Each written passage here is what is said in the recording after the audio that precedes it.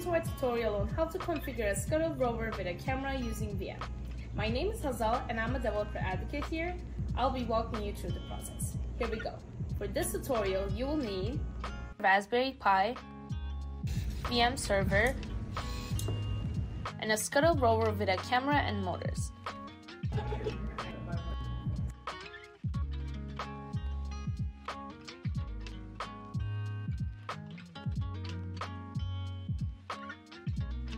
The very first thing we will do is to install Raspbian and the viam-server on the Raspberry Pi.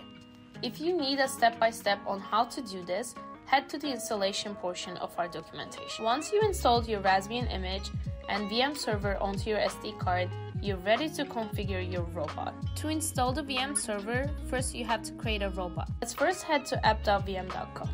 Log into your account, or if you are new, sign up for one. Then create an organization and a location for your robot. If you have them already created, feel free to skip this step. Organizations are a way to house and edit all the robots you and your team are working on. To create a new organization, click on Org Settings, click New Organization, and fill in the details. You will notice a location will automatically load onto your dashboard. To create a new one, head to the navigation bar onto the left side, type in a new location name and click Add. Locations can be where your robots are physically, or categories like production or testing. Fill in your robot's name. For this example, we are going to name it Scuttle and click Add Robot. Now add your first component. Name it Local. Select the component type Board. Select Pi from the model drop-down and click Save Config. The next step is to add a motor and make it spin, naming the component Right. Select Motor from the Type drop-down. Select GPIO from the Model drop-down. Select Local from the Depends On drop-down. Set A to 15. Set B to 16. Set Max RPM to 100. Save the config by clicking Save Config at the bottom of the page. Then click Control at the top of the page to navigate to the Control tab. Start with the power level, the RPM, set to 10% and increase it incrementally until it's at a good enough speed. Just note each time you change the speed, you have to run it again.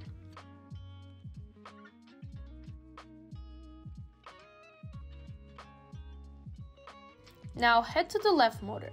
Once again, you will need to create a new component. Begin by adding the left side wheel, naming the component Left. Select Motor from the Type drop-down.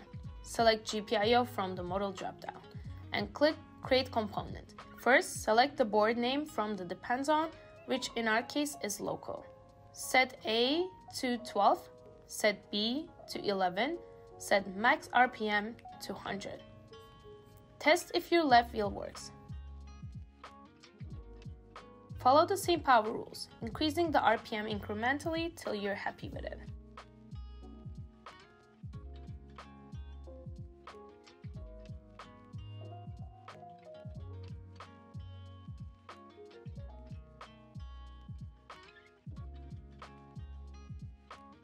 You will need something to unite the right and left wheels. That's where the base comes in. Enter base in name. Enter wheel in model. Enter left and left, enter right and right. Enter 400 in width millimeters measured between the midpoints of the wheels. Enter 250 in wheel circumference. From Depends On, select 3 items, left, right, and local. Save this config and switch to your control tab to see new control buttons for the base. Toggle where it says keyboard disabled to enable it.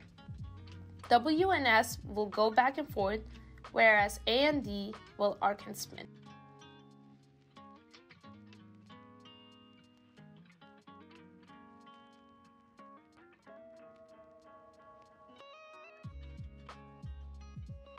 Lastly, let's add the camera to your Scuttle robot. Click New Component and then enter Camera in Name, enter Camera in Model.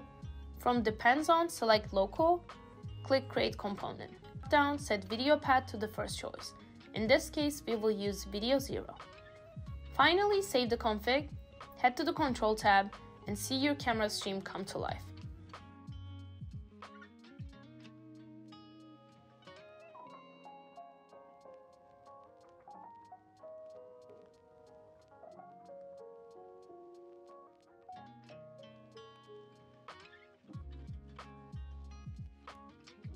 Congratulations! You finished setting up your Scuttle robot with a camera using viam-server. Stay tuned for our next tutorial on how you can level up your newly configured robot.